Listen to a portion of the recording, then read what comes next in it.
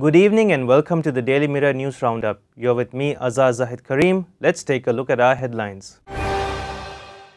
Rajita says that we can revive country in 5 years. The Queen's lying in state ends ahead of state funeral. Lotus Tower nets over Rs 7 million from visits by public. Daughters demand Rs 200,000 to take care of father. Police launches probe as Peradeniya University student goes missing. Lanka IOC kicks off commercial operations of Sri Lanka's first grease plant. Now, diving into our lead stories. Even if some people claim that it would take 10 years to revive the country back to normalcy, SJP MP Rajita Senaratne stated that they could do it in around 5 years.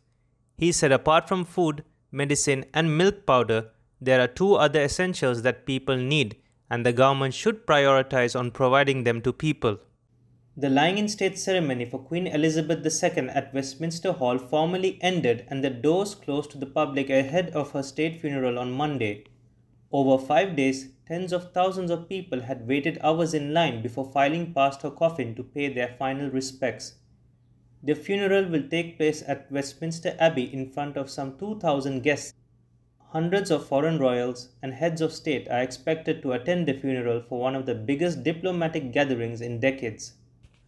The Lotus Tower management said that they have earned over Rs 7 million until yesterday from the date the tower was open for public viewing.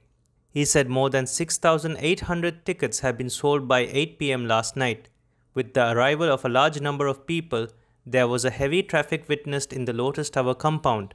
The tower administration had to temporarily halt issuing tickets on several occasions as the number of visitor turnout was much higher last night. An 82-year-old father of 7 daughters made a complaint to the Paduka police that his daughters were demanding Rs 200,000 to take care of him. He requested the police to help him. He told police that the only land he had in his possession was sold to fund medical expenses for a kidney transplant, and the balance Rs 400,000 had been given to his youngest daughter, who looked after him until she abandoned him and his wife in a rented house and left with her husband. Police summoned his daughters and investigated the complaint to find that all of them were living well-to-do lives. OIC Kapila Senanayake, who explained to them on their duty to take care of their elderly father, and if they refused to do so, steps would be taken to resolve the issue through courts.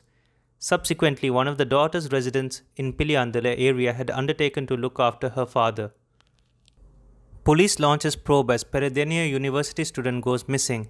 Peradeniya police have initiated investigation into a complaint over the disappearance of a 4th-year student of the University of Peradeniya. Police said a 24-year-old student, a resident of Yakala who is studying in the 4th year in art faculty of the university, has been missing since few days ago. A letter suspected to have been written by the missing undergraduate was found last Friday in the boarding room where he was staying. Police said there had been no information about him until this morning and the investigation is continuing.